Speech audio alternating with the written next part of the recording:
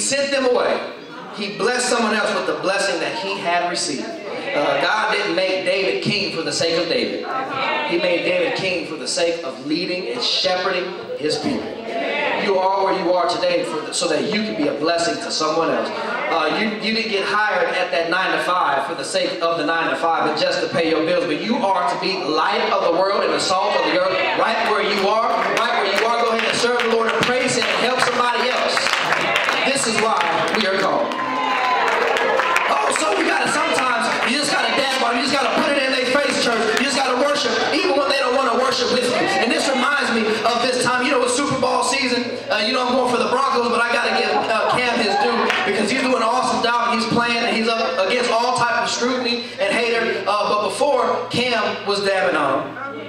Before Deion Sanders was high-stepping, before the Atlanta Falcons was doing the dirty bird, before the Broncos were doing the mile-high salute, before anybody was spiking the ball, there was this brother by the name of Elmo Wright.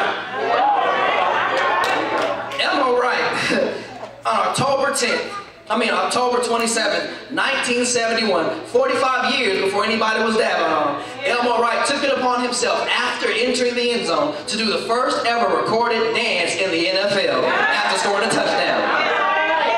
That may not seem like much, but in 1971 there's a whole lot of stuff going on with black folk. We have just come out of a whole lot of stuff, and he had the nerve on national television to up against all the stuff that's going on, people putting up their fists. He decided that he's going to dance in the end zone and celebrate.